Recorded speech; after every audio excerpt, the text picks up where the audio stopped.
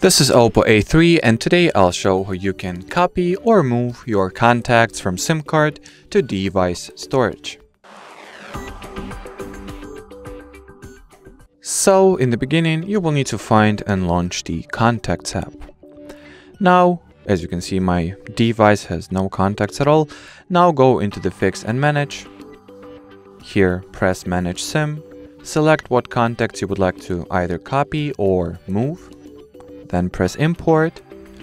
Now select whether you would like for your contacts to be deleted from a SIM card or you want to keep them both on the SIM card and internal storage.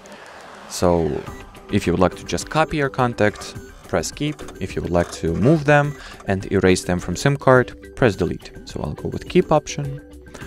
And now if I'll get back to the contacts, here select the device. You can see that all my contacts or all the contacts I have selected were successfully copied from SIM to device internal storage. And well, as far as this video goes, that'll be it. So thanks for watching and bye bye.